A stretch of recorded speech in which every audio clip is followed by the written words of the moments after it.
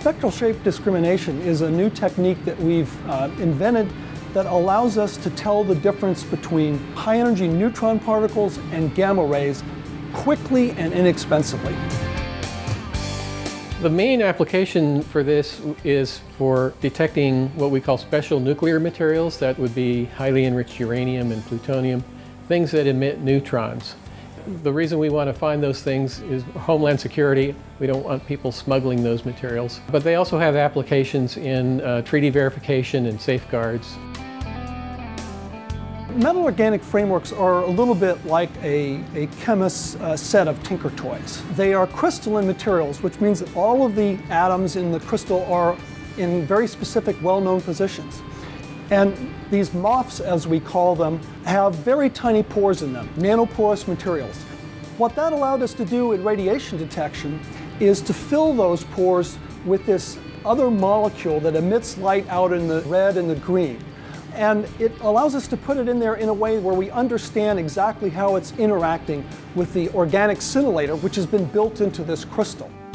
What we're doing is fundamentally different from the traditional approach because we're actually introducing an extrinsic dopant into the scintillator material. When a high-energy particle interacts with an organic material, it excites the material.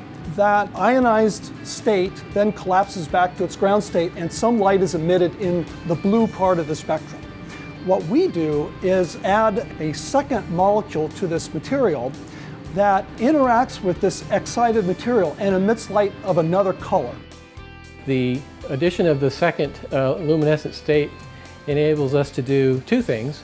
One, we can manipulate the pulse shape. That hasn't been really possible to do before. So we can actually engineer the exact pulse shapes that we think are going to give the best performance. The other is, because it's two different states, we can also make use of the two different wavelengths. So we can do color-based particle discrimination, not just timing-based discrimination. We've been able to show spectral shape discrimination by mixing these fluors into plastics, which are cheap and very standard radiation detection materials.